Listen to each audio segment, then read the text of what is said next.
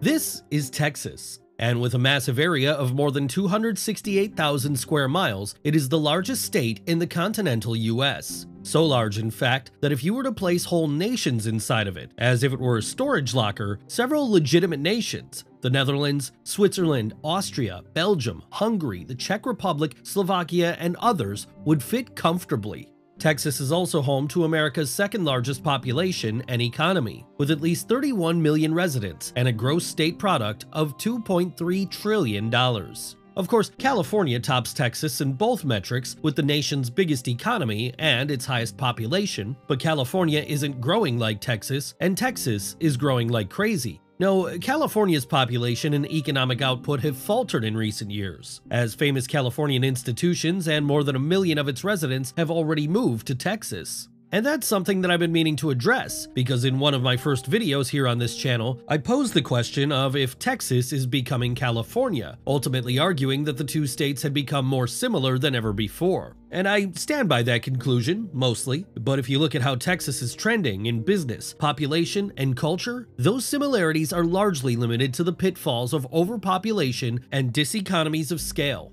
And it's increasingly clear that immense growth isn't changing what the Lone Star State stands for or how it functions. So while some states, even ones half the size of Texas, often seem to have this effect where different portions of the state feel like entirely different places, something you can see in California, where West Coast cities feel nothing like small mountain towns or agriculture-based counties, Texas, for all its sprawling landmass and varied geography with the Chihuahuan Desert, the lower Rio Grande Valley, and the Central Hill Country, mostly just feels like Texas.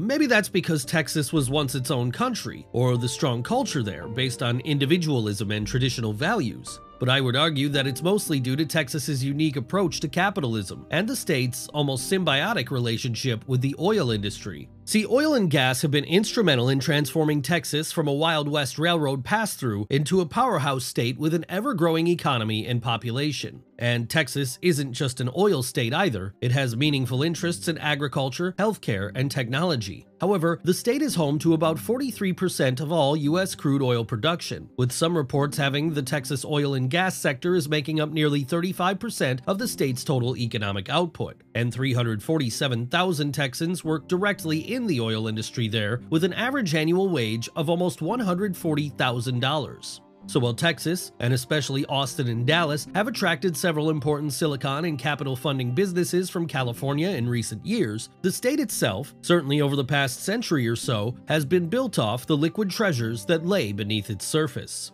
And it was crude oil that first brought Texas from its humble roots, as a state dependent on cotton and cattle, into a real center for wealth and prosperity, as black gold continues to fuel all of the state's booms and busts, to a point where, in 2017, a columnist for The New Yorker wrote, "Now that oil prices have stabilized, Texas's economy is robust again." Now, the history of Texas petroleum is as fascinating and important a subject as you will find in the state that brought us the early formation of NASA, Nolan Ryan, Janis Joplin, Dell Computers, and Whole Foods. This week marked a historic milestone with the beginning of the modern age of oil here in the Lone Star State. It all started when Spanish explorers discovered bits of oil floating around in the Galveston Bay back in 1543. But the actual Texas oil boom came about 360 years later, with the eruption of the Spindle Drop Gusher in 1901. Then, offshore drilling started 7 years later in the Galveston Bay. But somewhere between the OPEC oil crisis of 1973 and the WTI hitting an all-time high of $147 in 2008, the oil industry captured the state of Texas in a way that few businesses, or even business sectors, have ever been able to before or since. So saying that Texas dominates oil and gas isn't exactly correct, because in reality, I would argue that the oil industry is really the one in charge. See, Texas is known for being business-friendly, for its limited regulations and low taxes, and Texas Oil has had a significant hand in shaping that policy framework, with oil being foundational to the state's bottom line, paying out $24.7 billion in state and local taxes in 2022 alone, providing the state with an average of $67 million a day in essential public funding. That's why the state representative Phil King recently said that Texas Oil is the lifeblood of the Texas economy. And that's how the $24.7 billion Big Oil paid Texas in 2022 really represented a major discount when compared to its revenue and profits.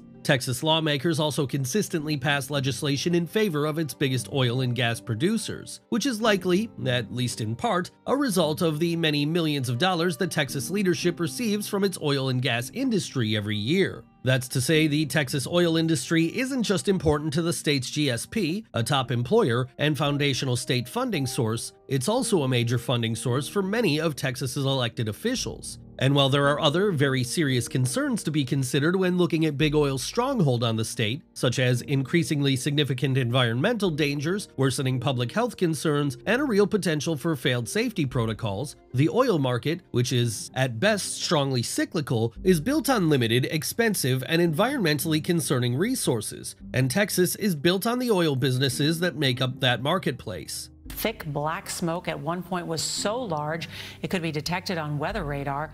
The forecast suggests 2020 will go down in history as the final point of no return for the global oil industry, a date to which we will look back and remember how the production of oil, as well as other fossil fuels like gas and coal, underwent a slow but inexorable and largely irreversible decline. That's what Vice wrote on August 26, 2020, as oil prices plummeted into a multi-decade low point where oil futures were trending in the negative. But that was 3 years and at least a couple global crises ago, and by March of 2020, crude oil prices had already spiked to a new 13-year high. That isn't a nod to Big Oil or an endorsement for the longevity of its business practices. No, there are countless long-term headwinds in regards to the usefulness of oil in the future. It's just one recent example of the harsh boom or bust cycles there. The highs are always really high, but the lows, well, they're downright dreadful, especially for a state that, for all its famous monikers about size and freedom, is more known for its dependence on oil than anything else. Again, the Texas economy isn't completely dependent on oil. That may have been the case a few decades ago, but today, Texas has somewhat diversified, with venture capital in Dallas, the Silicon Hills of Austin, and advanced manufacturing in San Antonio. But Texas, and especially its biggest city of Houston, remain deeply tied to an industry that is on the clock. And if Texas is the American capital of oil and gas, then Houston is Texas's Texas. So the euphoria of the booms and the pain of the busts can be felt there more so than probably any place outside the Middle East.